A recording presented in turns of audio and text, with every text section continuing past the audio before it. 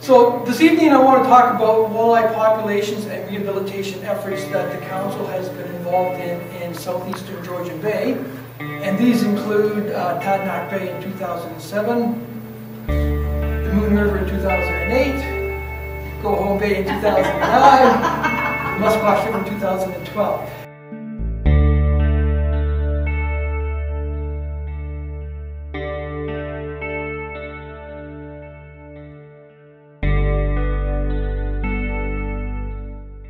The Moon River, Moon Falls here. This is the main spawning area for walleye, just below this constriction right here, which we believe walleye can no longer get up past because Georgian Bay water level is so low. At one time, walleye could get right up to the Moon Falls. They no longer can do so.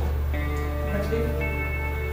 So in 2008, we modified and enhanced the spawning area such that what we created, regardless of the historic flows that go down the Moon River, there is suitable spawning habitat for them to spawn in. So even as you get those great fluctuations in flow, there is spawning habitat for them below at the Moon River. And this is where historically walleye have spawned on the Moon River, mostly along this north shore right along here. Next. So we went in and created some new habitat and enhanced some existing habitat on the north shore. Next.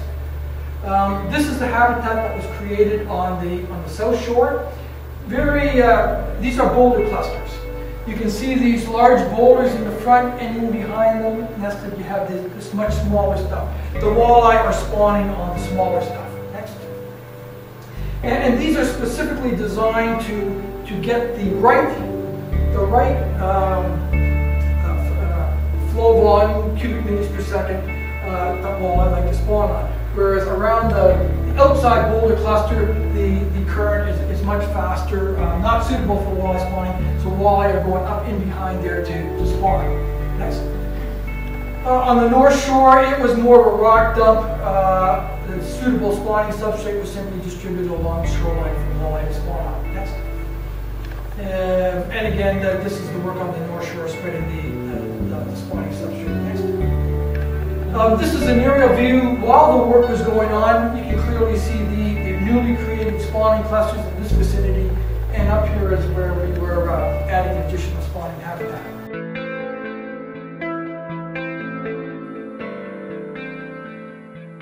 So the Musquash River wasn't the easiest project because access to the site was really restricted by low Georgian Bay water levels and the higher river flow levels at the time we were doing the project. But thanks to the adjacent landowner, we were able to access the site from Longwissa Bay and then overland. So here you're seeing the bobcat picking up some of the boulders that were going to the site and moving them about 750 meters overland to the rehabilitation site. They were pretty rattled after 10 days of driving back and forth.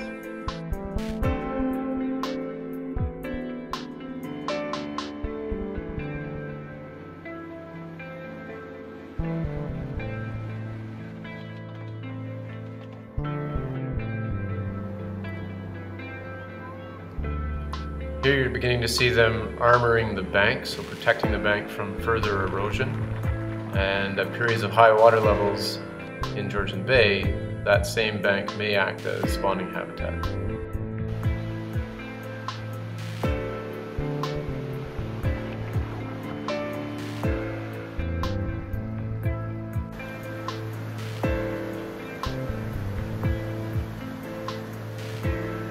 Scott Finucane, the MNR biologist, was on site pretty much all of the time to direct the rock placement in the stream.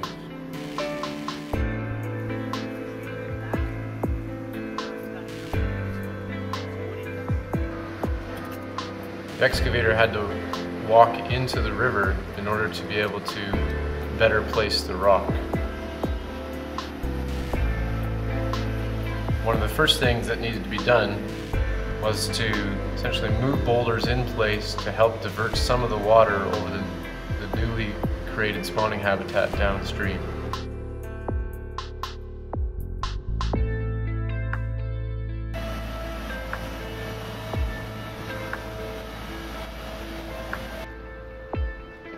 So in effect, we created a diversion in the middle of the river by placing the big boulders partway across the river, and that diverted some of the stream over to the north shore of the Musquash River. And downstream of that diversion is where the newly created spawning habitat was going to be located.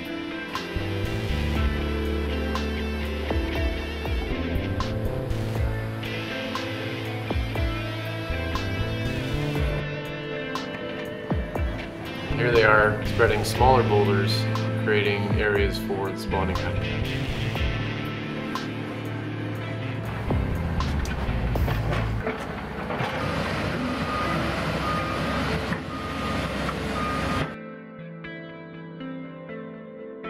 Preliminary results from 2013 have shown that the walleye are now using this site, and there's been successful spawn on this habitat.